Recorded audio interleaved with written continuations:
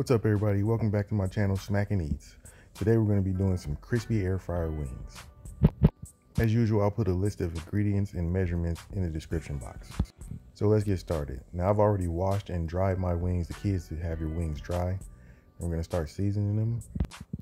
I'm going to start with some garlic, some smoked paprika. Now this is just the seasoning I chose to use. You can use whatever you want. It's all up to you. And some all-purpose seasoning.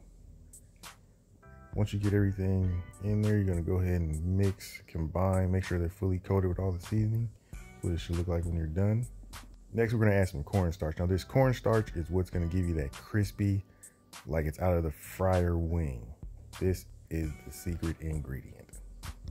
Once you get those fully coated, you're going to set those to the side and move to your air fryer. So air fryer is just like an oven. You want to set it to 390 and then you want to preheat it. That's what I'm pointing at, my preheat. If your oven doesn't have that option, just preheat it for about 5 minutes. Once your air fryer is ready, you're going to pop those wings in and you're going to turn them every 5 minutes. And this is what it looks like after the first 5 minutes. Okay, like I said, you're going to repeat that process for the next 5 minutes until the 20 minutes is up. So while those wings are in the air fryer, I started making my sauce. This is my honey teriyaki barbecue sauce. It's 3 tablespoons teriyaki sauce, 2 tablespoons honey, and 3 tablespoons of barbecue sauce. You're gonna heat that, mix it to combine. You're gonna taste it, and you're gonna add a little bit of brown sugar to take off some of the saltiness. Now that you have everything mixed, you're gonna go ahead and remove from heat and set it to the side. That's looking good. All right, so now we're gonna move on to my next sauce. I use about half a jar of apricot peach preserve. I'm gonna go ahead and heat that up. I'm gonna add a tablespoon of honey, a half a teaspoon of soy sauce, and a little bit of sriracha. Now the sriracha is optional for those who have tender mouths, but I do recommend it.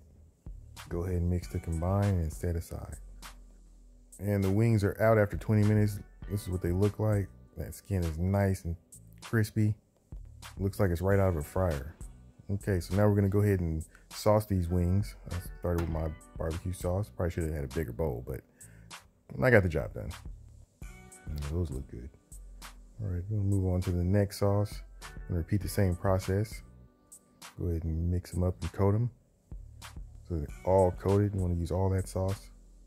There you go, I can't wait. Those look so good. I'm gonna have to give you a little flyby. Look at that. They look crispy and sticky. All right, you're gonna plate these wings. You're gonna keep the excess sauce and use it for dipping. Trust me, you definitely wanna do that. These wings are crispy with a sweet and savory flavor profile with a little bit of heat. This is what I call Smack and Eats. Thank you for watching my channel. Hope you like it. Don't forget to like and subscribe.